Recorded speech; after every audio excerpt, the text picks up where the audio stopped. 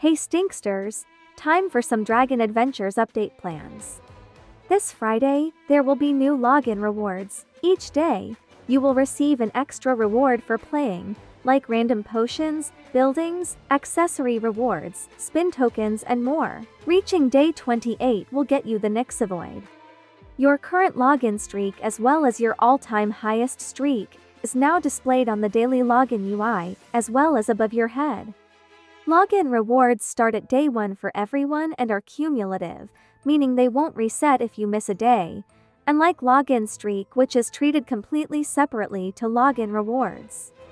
However, you will be able to restore your streak should you accidentally miss a day and lose your top streak, which is a new addition. They will not be resetting login streak when this new update drops. The St. Patrick's Day mini event arrives this Friday and will last 2 weeks long. Grab St. Patrick's Day clover coins scattered around every map. The more you collect, the more pot o' gold keys you will earn. You could use the keys to unlock the 5 hidden pot o' gold chests in every map. The more chests you unlock, the more rewards you will obtain.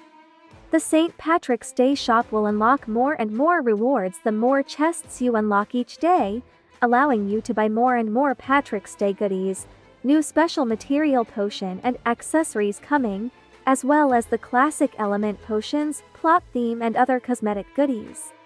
3 new special materials are coming with this St. Patrick's Day. As the final reward for unlocking 50 chests, get the Cloves material potion and grab these special mats.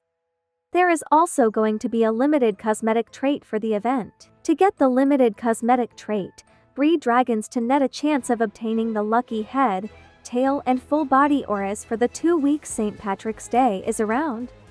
That is all for now Stinksters, have a good day or night.